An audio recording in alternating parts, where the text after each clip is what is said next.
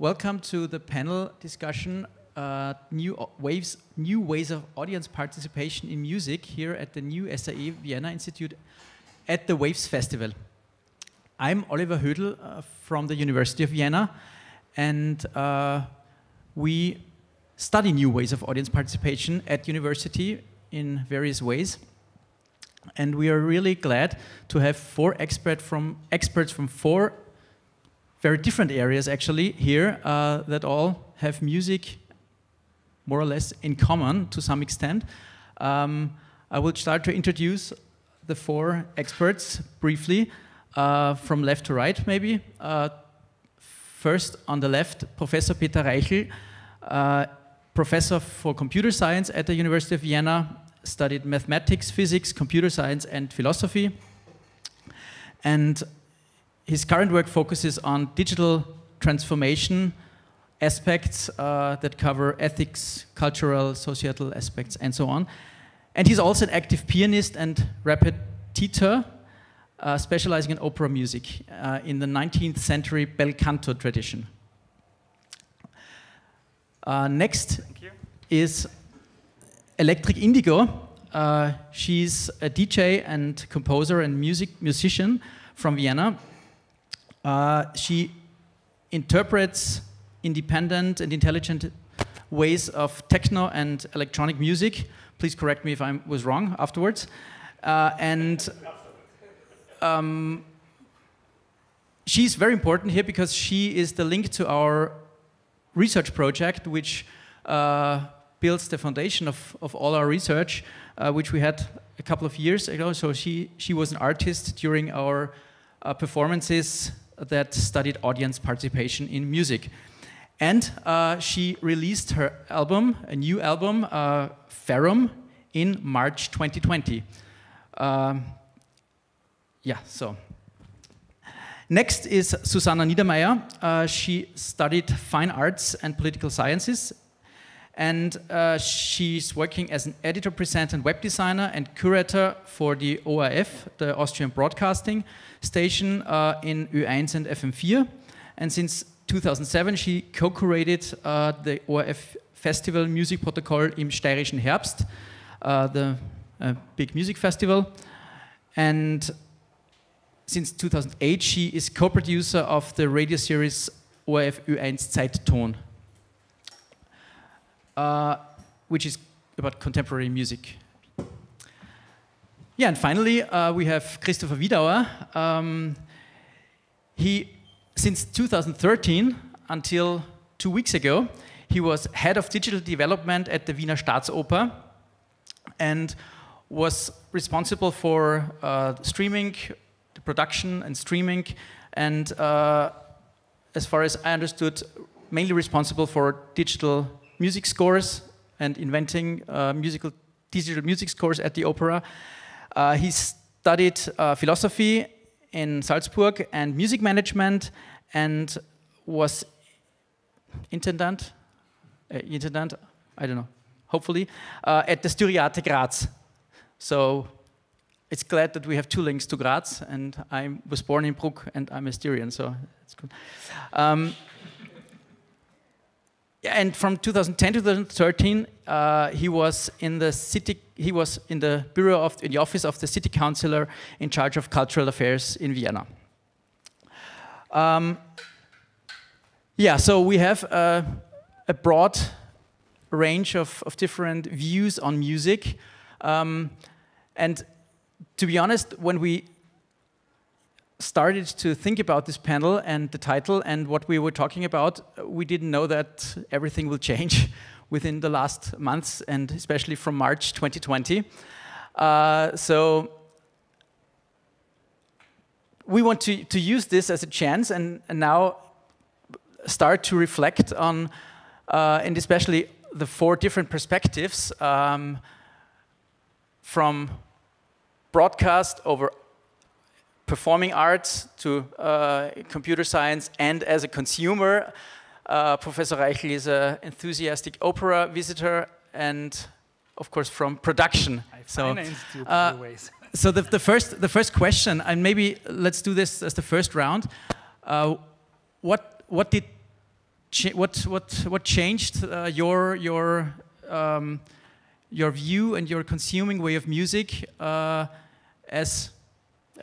how do you think that changed since March 2020, when everything shifted from physical to online music? So concerts were streamed online, and you were basically, especially in the deepest lockdown phase, you were watching the camera and no one was mainly responding.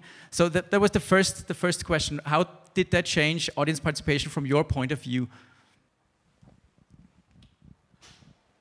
Oh, that's a very difficult question, because personally, I have to admit, I don't think I ever saw any streaming performance during this time or anything like that, because I'm married to an opera singer, and we just used the time to make music ourselves and study new roles. And so we were much more active, in fact, ourselves than consuming, which is interesting, but that's just how it is in my case. The problem, of course, is that for the active musicians, this has been a desperate time, because they couldn't do any performances, and if I understood correctly, in the UK, 2 out of 3 have decided to stop their profession and things like that. So this is a disaster, we really have to think about ways how to sort of retransform the type of audience we have now again into an active audience, which will be a major task in the future. But for me personally, I just stopped consuming music. Susanne? Yeah, there were different aspects which are quite obvious on the one hand, and some of them I find really interesting. The very first performance I had after the start of the lockdown was actually for United We Stream. By coincidence, I stayed 6 weeks in Berlin from March on, and there the United We Stream project started, which was, I don't know if you're all familiar with it, but it started as a cooperation between Berlin clubs and Arte Concert, TV station and broadcasting station, to support the clubs that suffered, of course, severely under the lockdown and the lack of audience at their locations.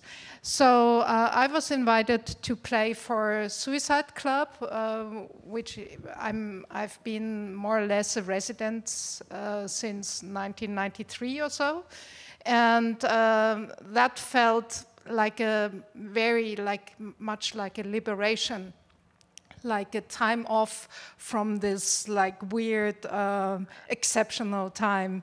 And I did not even notice so much that that the club was empty. Of course, I noticed that the club was empty, but while I was playing, I was so happy to hear the music in a loud and proper way, and not on my headphones or on little laptop speakers or home listening environment, that I was totally enthusiastic and super happy with playing for United We Stream.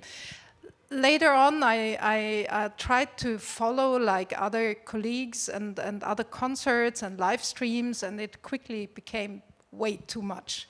I was totally overwhelmed with the possibilities. I could have stayed online and watch and listen for 24/7, and so I distanced myself again from all these like streams popping up here and there. And then in the past couple of months, I actually got involved again in a different form of virtual club, and I find it. I'm really like super like enthusiastic again about it. It's a virtual club called Common, and it is part of a toolkit that is run by a few people, relatively young and very tech-savvy people from around the world almost.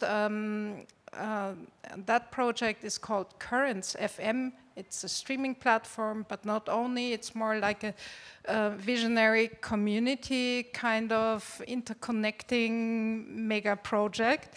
And Common is one part of it, and that's a virtual club that has actually audience participation in the form of chat rooms for now, and there are several levels of participation that you can support the artists who play, that you can engage in a chat room, that you can even enter some sort of green room where you can video chat, and they are constantly trying out new approaches and new techniques, and I find that pretty rewarding, and it could be some sort of tool that we can use in the future after Corona and COVID-19, in addition to physical meetings and physical festivals.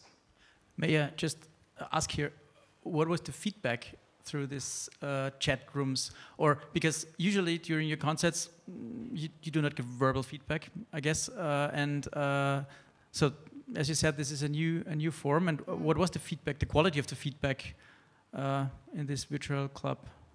The thing is that most of the artists actually did not stream live, but pre-recorded their sets. So the artists were present themselves, and you could interact with the artists and ask them, hey, what's that track, or where does it come from? So you could get more information about the context of the music or the art that was being presented.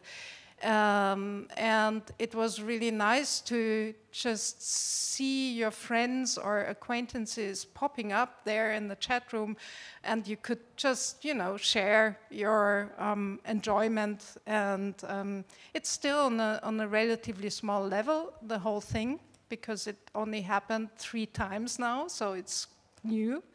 But I think it can grow, and the artists actually like it too. And FEMA Pressures, which is a network that I founded, curates a room within Common, and the feedback from within our network from the artists has been like really good. They enjoyed it, and we do a mixture of talks and presentations and concerts and DJ sets. So it's more open than a regular club space or concert space. Thank you. In broadcasting, usually, whether it's radio or TV, you don't get a lot of immediate feedback because in the traditional broadcast there is no feedback channel, let's say. So I don't know if one can say that you're used to make your broadcasts without getting immediate feedback, like even less feedback, like no feedback, because live music gets some feedback from the audience. But how do you? I would say let's think what from your broadcasting perspective. What are the feedback channels from the audience that you already had, let's say, and did that change for you during Corona? Actually, in that perspective, not really anything changed. I mean, what really changed dramatically was the way of producing radio shows, because we were all sitting back home in our living rooms and bedrooms and producing like the whole broadcasts you heard on INES basically at home.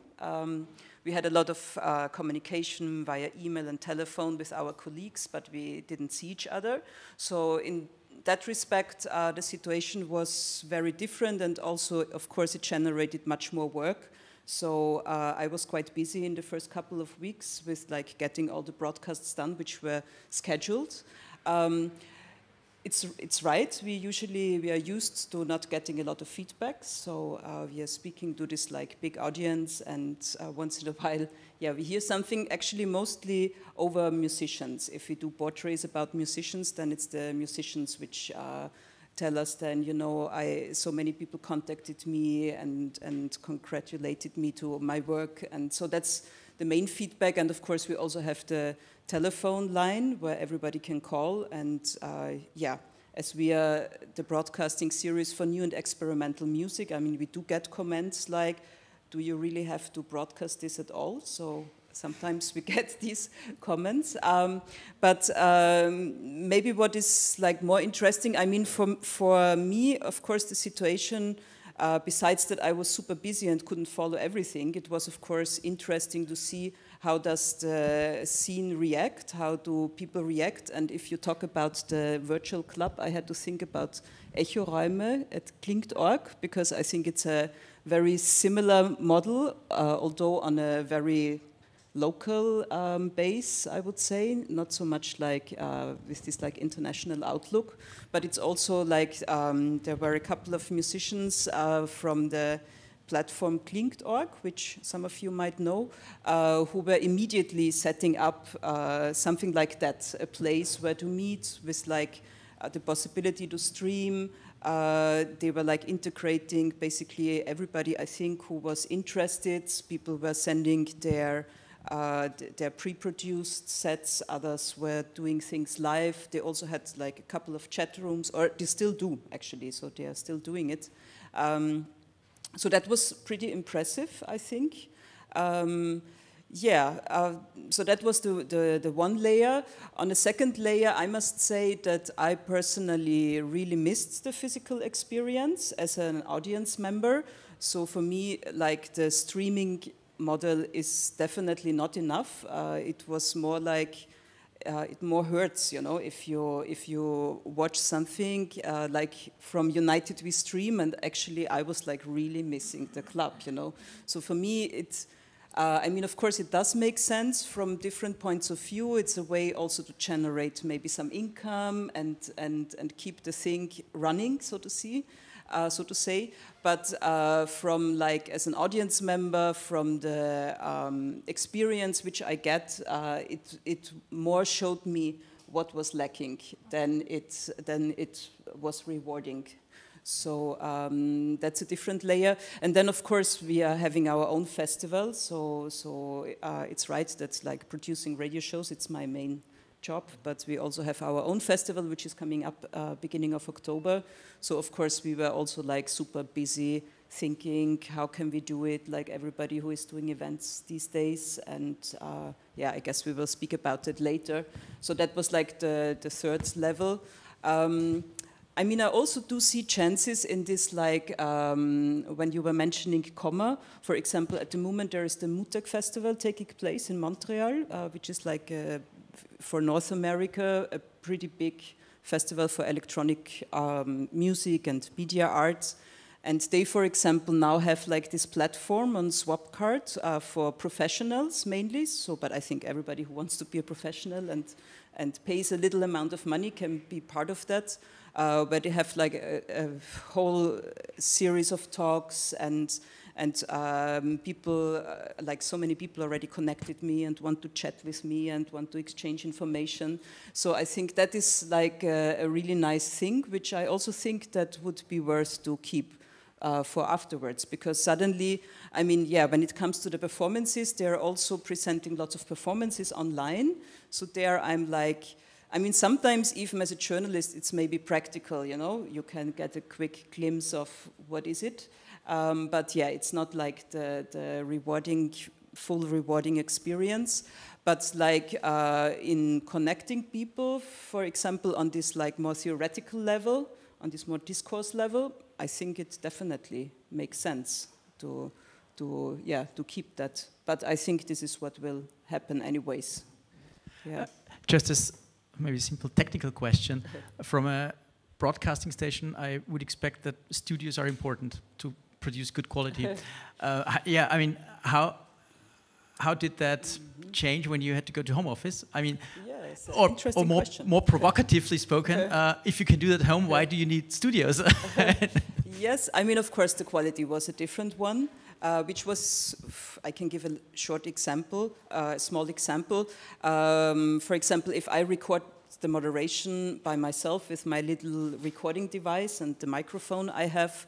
Of course, it doesn't sound as good as if I would go to the studio. So sometimes if I had like speakers, you know, because of course at the ORF we still had like basic crew working, and for example, if you use English quotes, then we are overvoicing everything. So I could send to my colleagues like the text so that they read it and send it back to me. And that was then quite funny because like they sounded so much better than me. So I had always like a lot of work to leveling everything out. Yeah, and we were definitely we couldn't wait to get back to the studios again. Also, it's much more work, and I'm not a technician. I mean, I can do all those things, but we have specialists for that. So yeah, we are back in the studios now. I mean, we are still 50-50 working in our home offices, but when it comes to producing, we are back since May, I think it was, or June. Mid of May, I think, yeah. Yeah.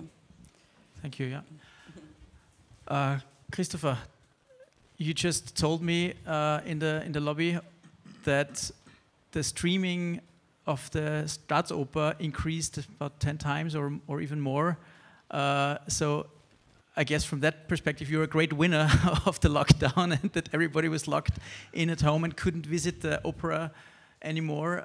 What is your perspective on that? Yes, I mean, yeah, the investment in that system and investment in building an own platform, an independent platform, and being able to just push the button and do what we wanted, paid off. Of course, I mean we do this. We did this. So I'm still. It's just let me say we, even if it's not a we anymore. So we launched this whole system in 2013. From 2014 on, we did a regular program, and this program was quite successful, I would say, in many different aspects. One was selling live streams to people all over the world. When the lockdown happened, it took us only 2 days or 3 days to relaunch an opera season, day by day by day, 109 days from March 15 to June 30th, streaming from the archive. And of course, in that moment, since March 15, we did it for free because it was the only thing that we could give our public, and not only our public, also our sponsors, for example. So the house was closed. It was a weird working place at that time, the first month, maybe 5 weeks, because often I was the only person in the house, maybe 2 in this huge house, because nobody worked in the house. It was not allowed, but we had to because all our infrastructure, all our archives and everything is there. Yes, so it was a success by that fact. We increased the number of viewers in, I don't know even the factor, because it was more than 3 million. 1 million of which in China, so 3.4 million viewers. And so it increased by factor 100 or more. But of course, I mean, we are not, never ever would we have said that this experience replaces the live experience in the house. But as for other venues, not only opera houses, you have to be a little bit careful because there are so many people out there who just can't come. Or just can't enjoy the live experience because they are too far away, because it's costly, because they are too old or too young, because they don't have a babysitter, because they have a broken leg or whatever. So, of course, it's not saying watch a stream and you have the same experience. But in our case, many people watch the streams that came to the opera in person, maybe once per season or twice per season. Because if you come to the opera, also to a club, I mean, it's not for nothing. So many people have really to think about how often do I go there, and then it's a nice thing to have this streaming. Now when we were talking a little bit also because that was your original question, I think, or was at least contained in this original question. It's what now? after that period. And it's so funny because in many, many other fields, we are more afraid of going back to the previous normal, be it traveling, be it many other aspects of life. It was really a shock, a very healthy shock, demonstrating that many, many aspects of life can work also a little bit differently. Like just buying stuff that nobody needs. All the shops were closed, money was scarce, and it works. I mean, life goes on. And here, when I heard you talk, I thought, what about our industry, so to speak? What about our field of music, live music, whatever genre? Do we want to go back to this normal? Let me just say one word, what I mean, like Salzburg Festival. They did it. It was cool that they did it. I think they were really, it was a powerful signal that they did it, but they did it for a completely different audience. It was not only less people, it was different people. Because all those people that normally would go there, I'm happy with all those people. It's not that I'm blaming anybody, but it's rich, German, Swiss, industrials or whatever. You know, it's this kind of public that everybody. We always said, really, is it that what we want? High-end music production, be it in what genre or whatever, for this kind of public, or is it cool that now it changed totally? There was the ticket prices were far lower. It was the regional and local people who came. It was many young people who had the opportunity to come. So shall we go back to this previous normal? Shall Vienna State Opera go back to this previous normal? Shall and also the live in clubs, or also the broadcasting industry? I mean, remember, it's only seven months ago that we had all those discussions. How shall we change it? Will we change it? How shall we develop it? So this is for me an important question. Now taking this opportunity to reflect, this opportunity that stopped us and that really forced us to look into that in a different manner, maybe.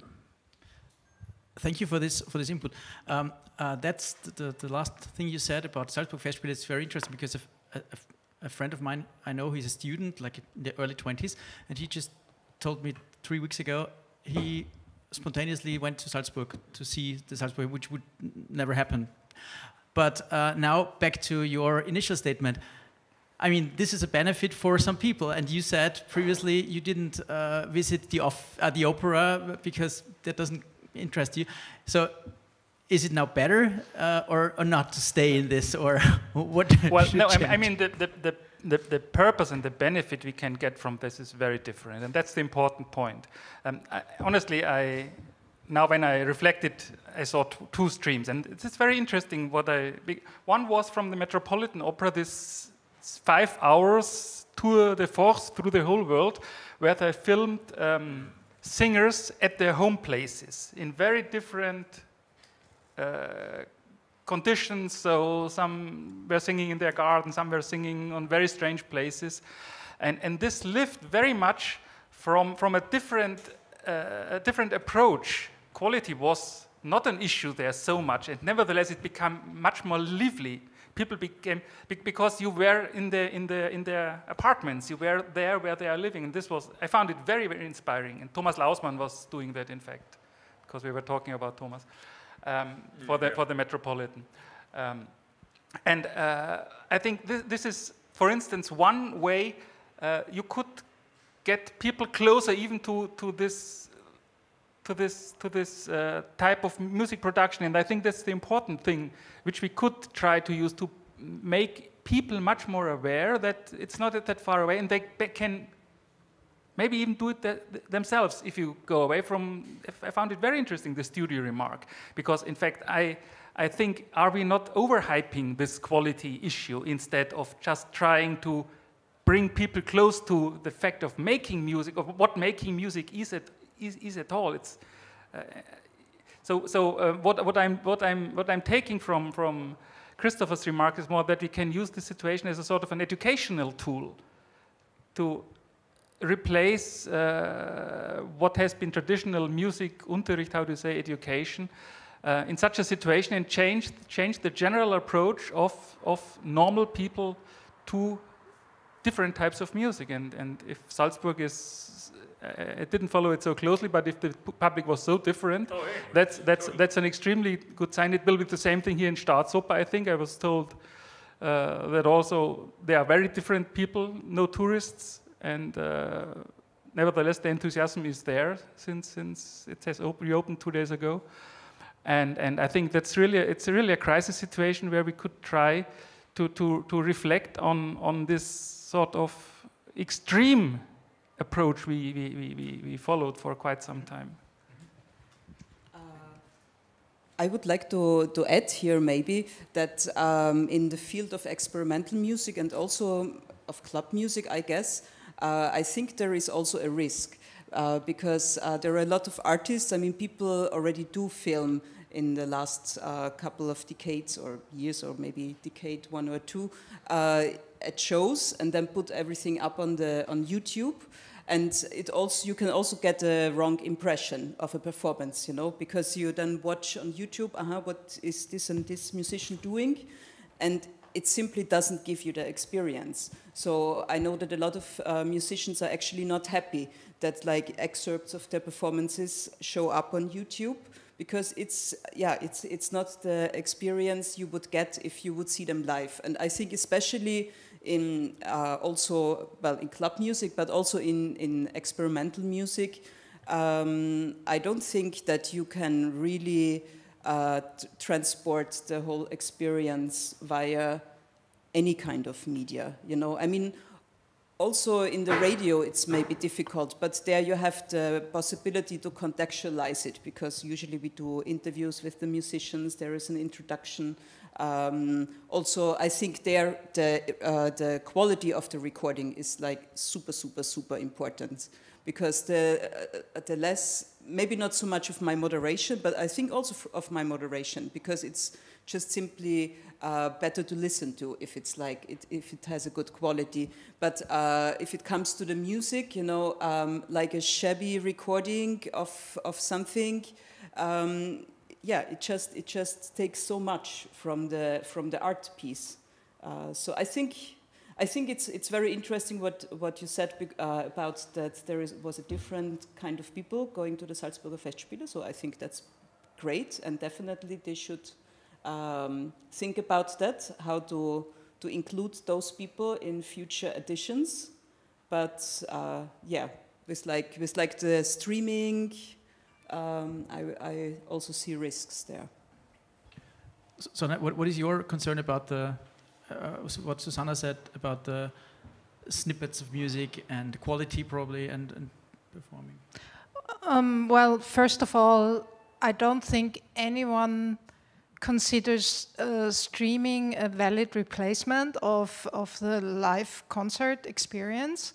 So it can only be something that temporarily attempts to replace a certain experience that people already know and therefore can somehow recall and reconstruct in their minds. But what it can be is like an additional form of communicating and experience. So when it comes to snippets online, I don't know, I think this decontextualization happens all the time, and we live with it.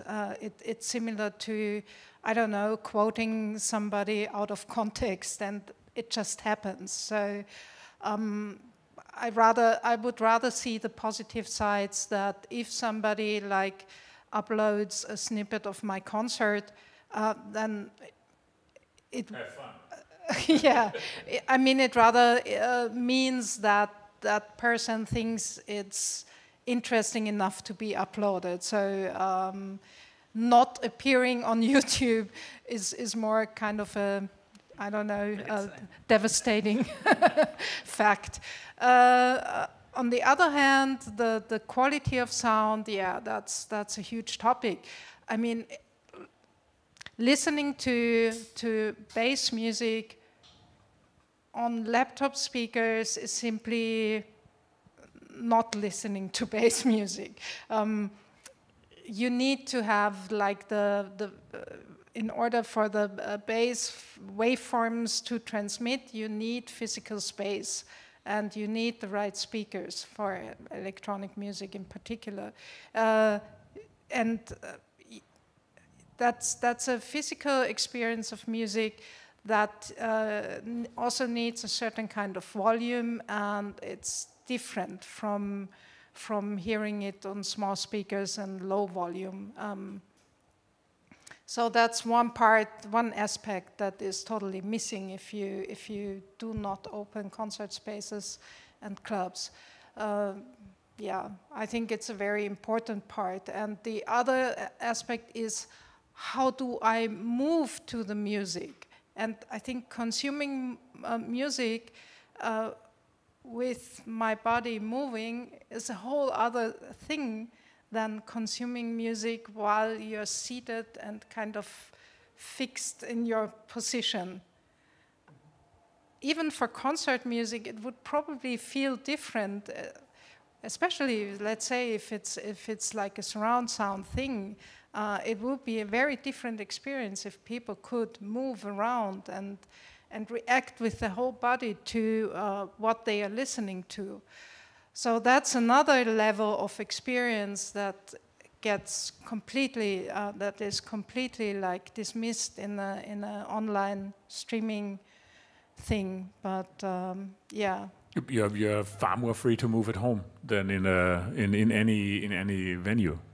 If it's not a club, of course, but also there you can put on your earphones and off you go. I mean, but you don't move within the sound, but the sound stays the same. Yeah. And that is what I mean. Good, but people normally can't go to a club every day, and they listen to music all the time. And if they wouldn't, the music industry would collapse from one day to the other. If it were only relying on live performances, it wouldn't exist. I mean, the whole industry wouldn't exist, COVID or non-COVID. So, and as soon as you have a recording, that's it. I mean, then yes. You are not in a club, and you are not with people, and you have certainly not normally. Most people don't have bass speakers like giving you this experience, the club experience. Yeah, this is why you go to venues. Yeah. Also, this is why I go to the state opera. Yeah, because of course. It sounds yes, of course. different. But this whole industry wouldn't exist if there were no recordings, and if there were no broadcasts, and if there were no streamings and nothing. I mean, if it were only the venues, then we wouldn't be here to talk even. We would maybe sit in the Vienna State Opera or in a club. Not here. No doubt about that, but that's not what I was trying to point out. No, I understand, but still, I just want to argue that also these other ways of experiencing music, be it whatever genre it is, they have their own right, so to speak, and if they hadn't, we would have a huge problem. But they have. So my kids, I at home, it's a bit funny, and now it's a little bit more complicated because I'm working at home now, so the kids are not sure at this moment whether it's good or bad, whether the advantages are more than the disadvantages. We don't have a TV set, and we don't have speakers, and we never ever listen to any kind of music at home, because I am I think the most radical defender of your position. So I say, if you listen to music, we go there. So we go to a concert, be it whatever genre it is, be it a jazz, be it in the porgy and bass, or be it in the arena or whatever with the kids, or to a classical music concert. So we go there and listen to it, because for me, I'm really totally radical and say, for me, it doesn't exist if it's performed. And now the kids normally, I was not at home often, So they had their free time and they did what they wanted. And I'm always sitting around. It's a little bit weird for them. But of course, they're listening to music all the time. For me, I think this situation also sheds a new light on the necessity of developing new business models for this changed way of music making, music producing, music enjoying for quite a while. I mean, I really can't imagine that we go back to this previous normal before a year's time. And this gives us the opportunity of rethinking also the business models behind. And people are doing it already. Labels are doing it, music publishers are doing it, venues have to do it, and the society as a whole has to do it, has to reflect this the positioning of music cities. What are the responsibilities of a federal government, of a regional government, of a local government to keep that alive?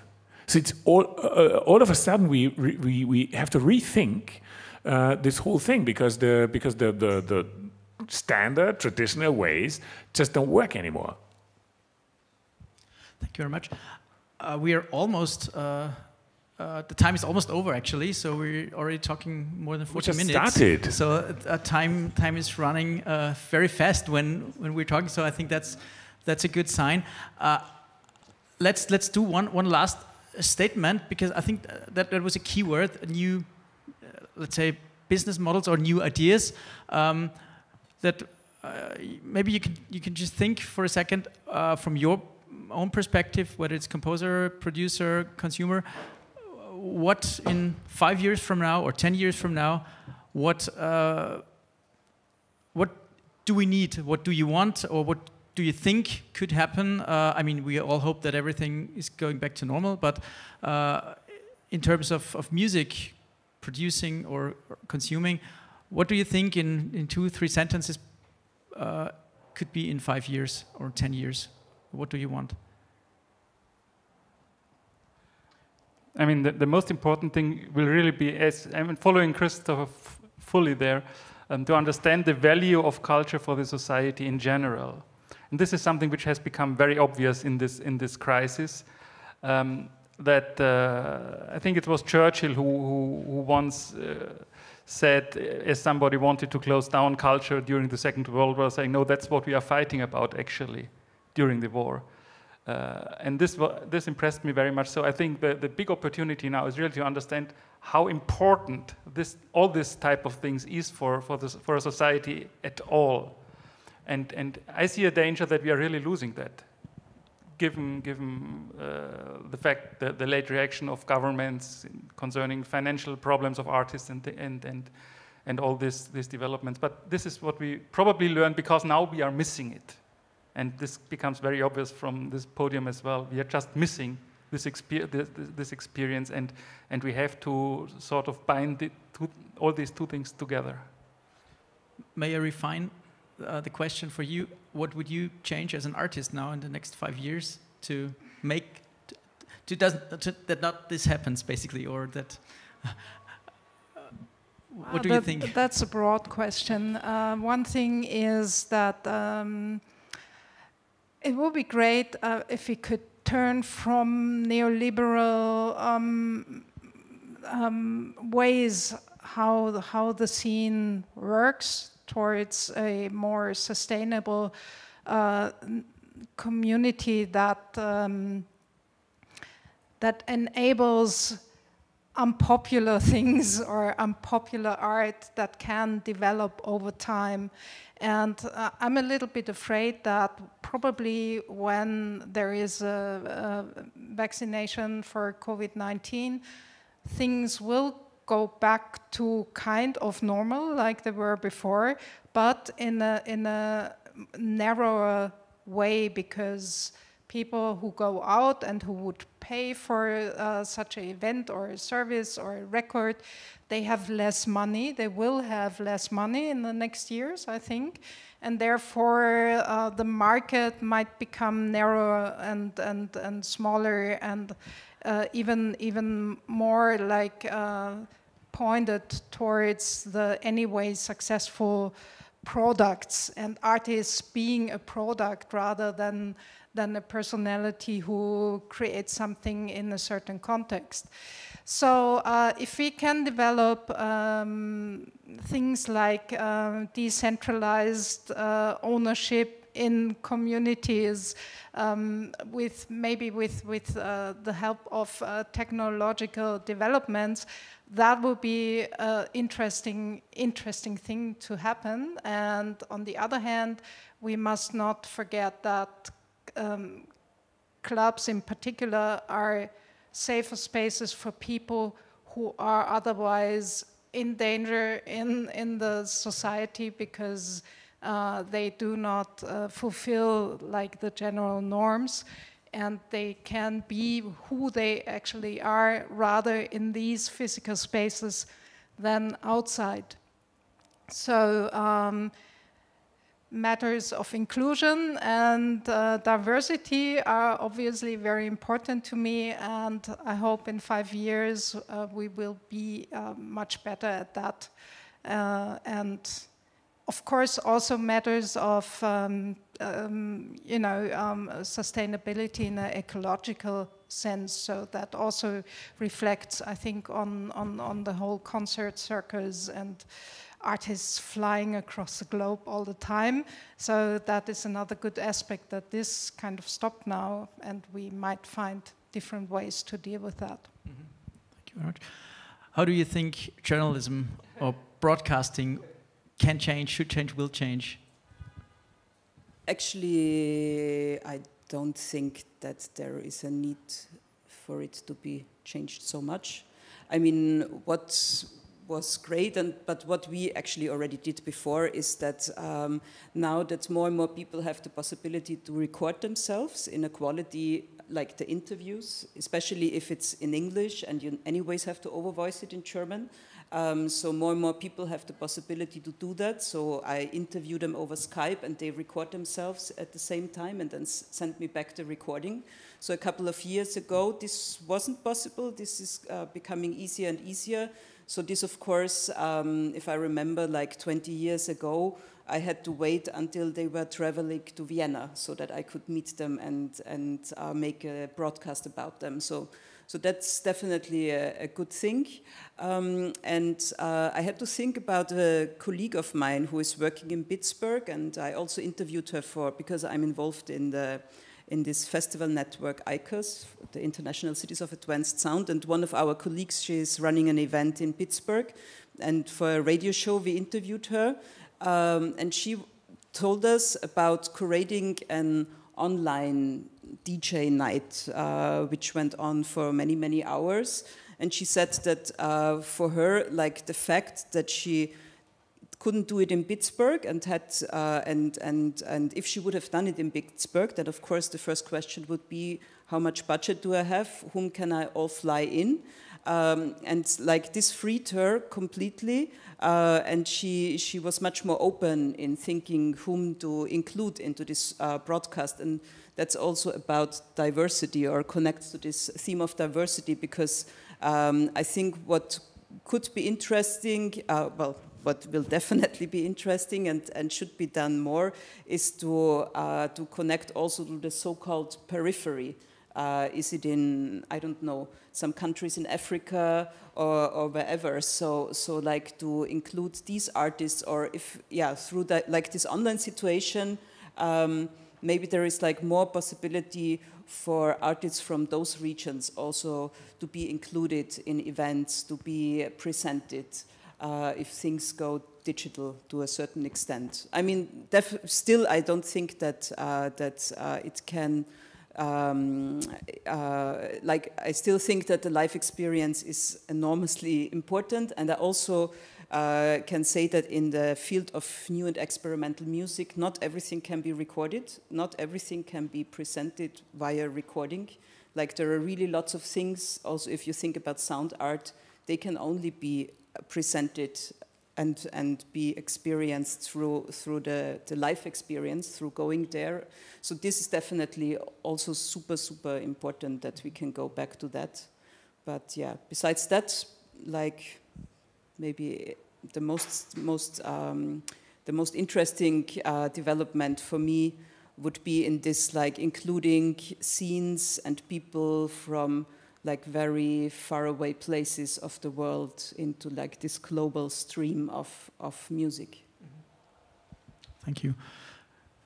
What is your, maybe I forgot to mention that because your contract at State Opera ended and you started to work at a new company called Music, which deals with digital music scores, I think, yes.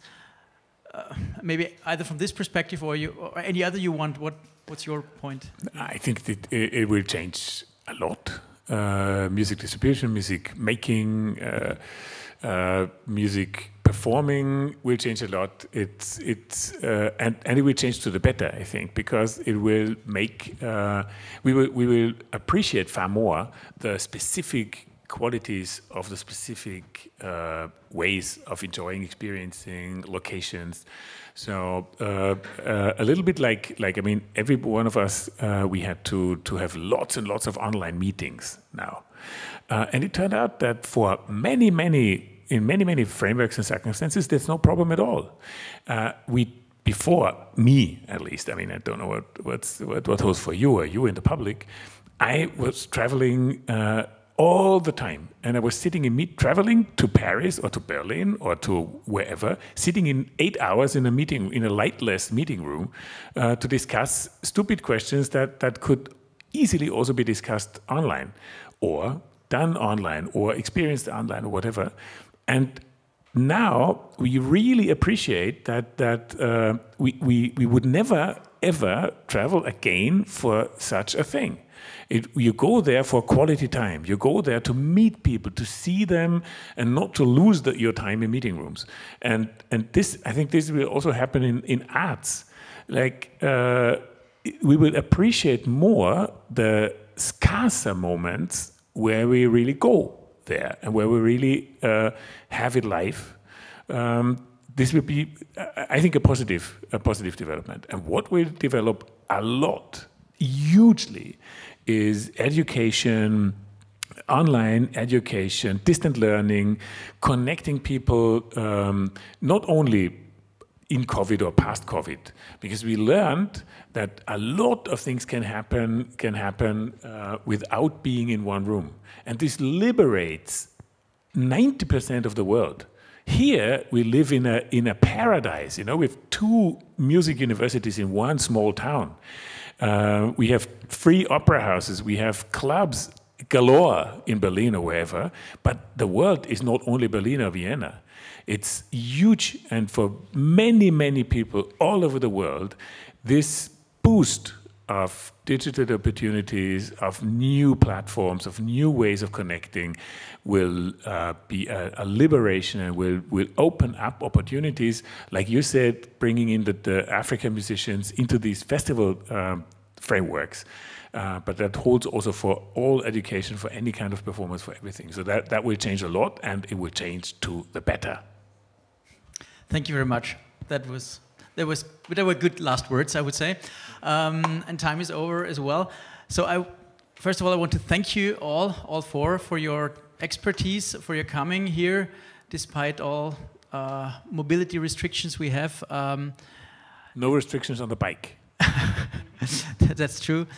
And speaking of chances, earlier at the example of the Salzburger Festspiele, I didn't expect that I will have the chance, not I, the whole team, what works here on this project, that we will host the only live concert of the Waves Festival 2020. This will be a hybrid live concert, because it will happen tomorrow evening at 6:30. The live part will be online and offline. So the offline part, like the physical part, is at the University of Vienna, and the online part is wherever everybody is. And we all will do music together. It's also some sort of experiment. We'll see how that goes. And if that wouldn't be enough, that's the peak of the Music Hack Day, which will happen full day on Saturday. So we will also experience new forms of music, which we talked about as well today. So, and we have still 2 or 3 spots left. So if everybody here or outside in the world, maybe not in the world, but in the Viennese world, wants to join us, you can still register. We left it open for a last-minute registration. So we start tomorrow evening and Saturday full day. So if you want to experience new music and do some music hacking, you're more than welcome to join. And everybody else can join us online for the hybrid live concert of the Waves Festival 2020. Thank you very much for listening and attending the panel discussion. Thanks again to our 4 experts, and I wish you all a nice Waves conference and Waves Festival 2020.